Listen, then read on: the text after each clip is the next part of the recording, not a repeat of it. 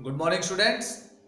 Today we are going to start history of class 8th and we'll start today chapter number 7.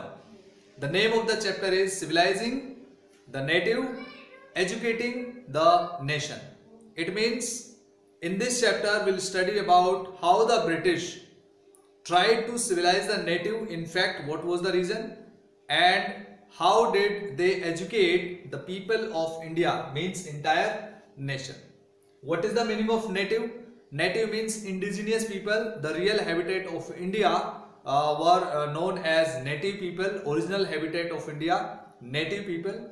So in the previous chapters we discussed that how the British controlled economic and political power in India, and their rules and regulations and their decisions affected the Nawabs, Rajas, local kings and the people. So we discussed in the previous chapters all these kinds of things. So dear students, in this chapter we will study that how the British tried to educate the people of India and why. What was the process of educating the people of India by the British, and what was the real aim and real objective of the British, that why did they want to educate Indians. First, it is a very easy thing to understand that the British wanted the local labor and the local people, those who could help the British in governing the country. Clear? So in this way they wanted the English educated people, those who could help the British in ruling the country. But this was the real aim. This was the real objective, that they wanted to educate Indians. But why why the British were saying about civilizing mission? What was the civilizing mission? First of all, we'll discuss about civilizing mission. What was civilizing mission? Right? This was the false cause pretended by the British and explained by the British, that why they were educating the Indians due to civilizing mission. What was civilizing mission? Try to understand. It's a very easy concept. Civilizing mission means the British were understanding about the Asian people, especially Eastern Asian people like Indians.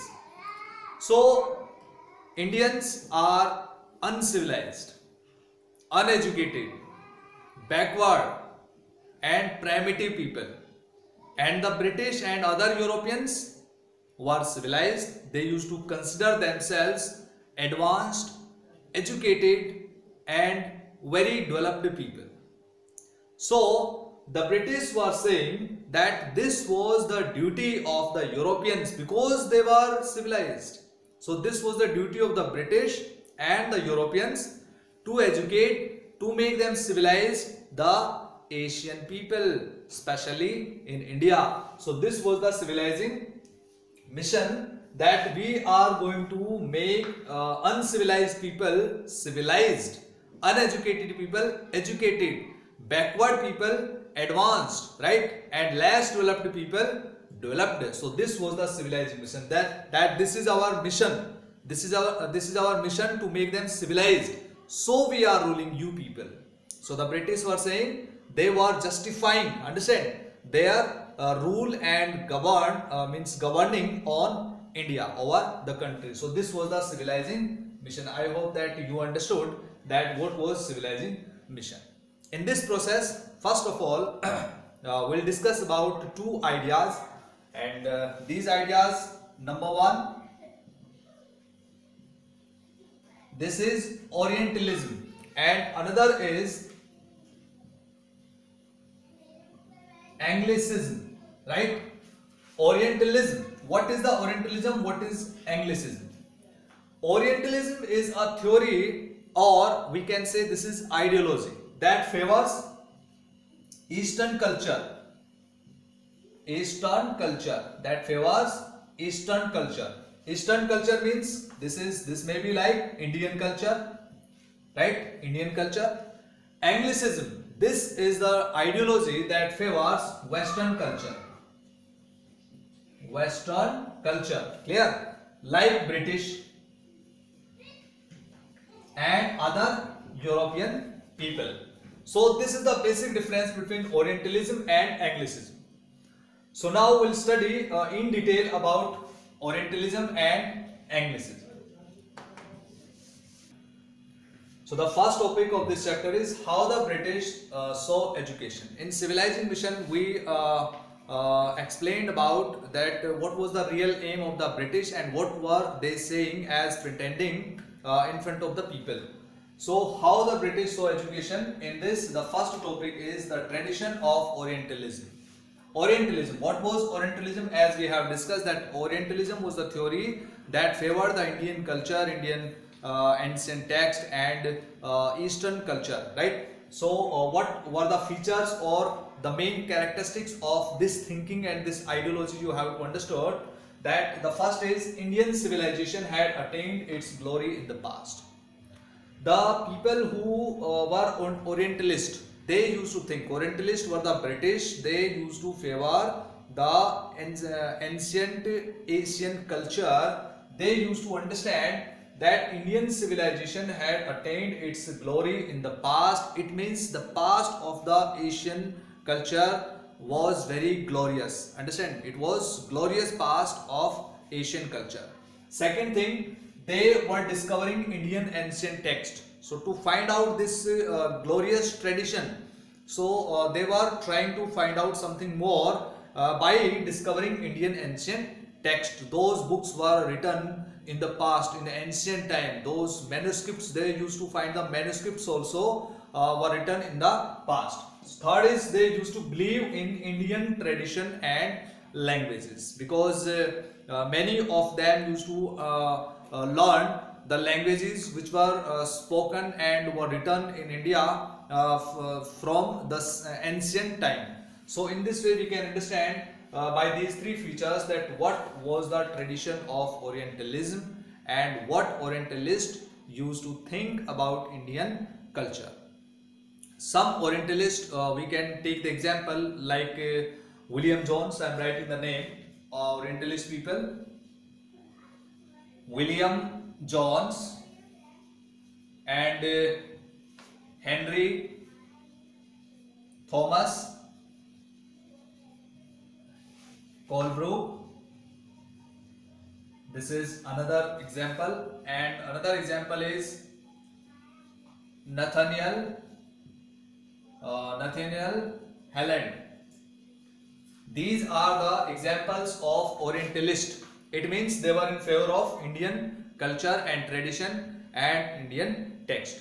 Now, dear students, we will study about these Orientalists one by one, that what was their thinking and what was their experience, what they did do regarding this Orientalist thinking. So dear students, as we have discussed that these three are the examples of Orientalist, means those people who favored Indian text and Indian culture. William Jones was appointed in 1783 as junior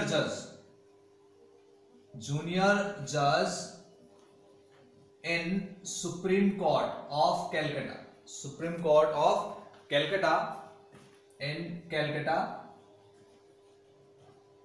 right? He was a linguist also. Linguist. Who is linguist? Linguist is a person who knows many languages, who knows many other languages rather than his original language. For example, William Jones knew Greek language, French, Latin, Arabic. He learned Arabic from his friend, and Sanskrit also. Sanskrit, clear? So along with English, he knew many languages. So he had the knowledge of some other languages. So he is known as linguist. He tried to discover the Indian culture traditional Indian culture.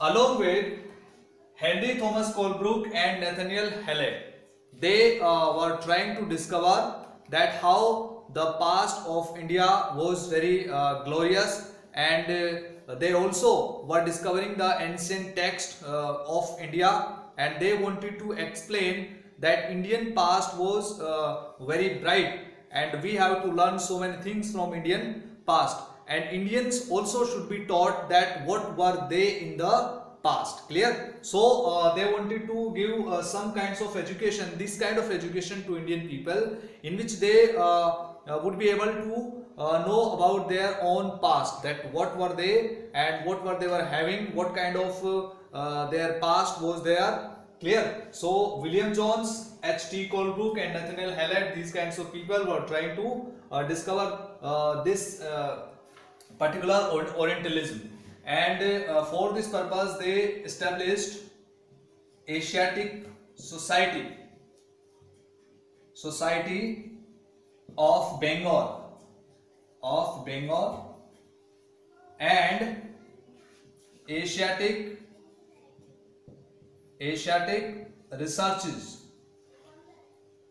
This was the journal, and this was the particular organization Asiatic for this purpose, and with this objective in India, two organizations were started. We are going to understand about these organizations. In 1781, a madrasa was started in Calcutta, in which Arabic, Persian and Islamic laws were taught in the madrasa that was established in 1781. So with the objective of Orientalism. And in 1791, Hindu College of Calcutta was established. In Banaras, Hindu College was established in Benares in 1791 with the objective of teaching Sanskrit text, to know about the Sanskrit text, and to explain about Indian past with the Sanskrit text. So these were two organizations established in 1781 and 1791 respectively. So dear students, in this way we have discussed about Orientalism. Clear? Now we'll discuss about Anglicism. Simply you have to understand that what was Anglicism. Anglicism means, I'm telling you here that it was completely opposite idea to Orientalism, Anglicism. Main Anglicists were Thomas Macaulay. He started English education in India in 1835 with the Indian English Education Act 1835. Macaulay was in favor of Western education. This is figure 3, Monument to Warren Hastings by Richard Westmacott, 1830. It is now in Victoria Memorial in Calcutta. You can see in this image that this is the statue of Warren Hastings. An enthusiastic supporter of Orientalist is placed between the standing figure of a Pandit and on one side and a seated Munshi on other side. Clear? So Hastings and other Orientalists needed Indian scholars to teach them the vernacular. What is the meaning of vernacular? Vernacular means regional languages, local and languages and dialects. Tell them about local customs and laws and help them translate and interpret ancient texts. This also was very necessary for ruling the nation or the country, that they should know about the local customs and laws. Hastings took the initiative to set up the Calcutta Madrasa and believed that the ancient customs of the country and Oriental learning ought to be the basis of British rule in India. So this was the importance of Orientalist thinking. Grave errors of the East. Till now we have studied about Orientalist and Orientalism and what was their thinking. Now we'll study about Anglicist or Anglicism. In the beginning of this video we discussed about the difference between Orientalist and Anglicist, the people who are having the different ideologies. So many people started to criticize Orientalist thinking or Orientalist vision of learning. They said that knowledge of East was full of errors and unscientific thought. Eastern literature was known serious and light-hearted, so they argued that it was wrong on part of the British to spend so much effort in encouraging the study of Arabic and Sanskrit languages and literature. So simply in this paragraph we have understood that Anglicist ideology was completely against the Orientalist ideology, because they were feeling that Arabic and Sanskrit and these kind of traditional literature and traditional languages were not so useful for the Western people. So one of them was James Mill, who attacked the Orientalist. The British effort, he declared, should not be to teach what the natives wanted or what they respected in order to please them and win a place in their heart. It means we should not worry about the thinking of the native, and we should not worry about the support of the native, and the aim of education ought to be to teach what was useful and practical. So Indians should be made familiar with the scientific and technical advances that the West had made, rather than with the poetry and sacred literature of Orient as it was found in Sanskrit and other languages literature. By the 1830s, attack on the Orientalist became sharper. One of the most outspoken and influential of such critics of the time was Thomas Babington Macaulay, about which we have discussed in this video before a short while. And he saw India as an uncivilized country that needed to be civilized. No branch of Eastern knowledge, according to him, could be compared to what England had produced. Who could deny, declared Macaulay, that a single shelf of a good European library was worth the whole native literature of India and Arabia. It means he thought that the Western literature and Western culture is much better than the Eastern culture and Eastern literature. He asked that the British government in India stop wasting public money in promoting Oriental learning, for it was no practical use. So at last he started English education in India.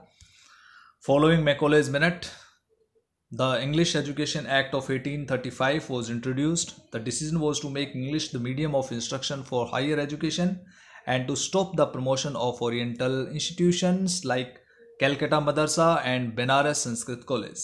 These institutions were seen as temples of darkness that were falling of themselves into decay. English textbooks now began to be produced for schools. So in 1835 in India, English education was started. First of all, this thing you have to learn and remember.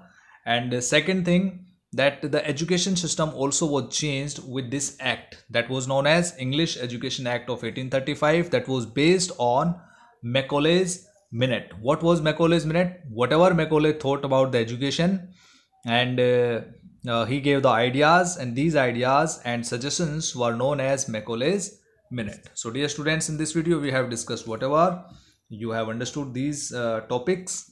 In the next video we'll start with the topic education for commerce, in which we will study about Wood's dispatch. Thank you. Have a nice day.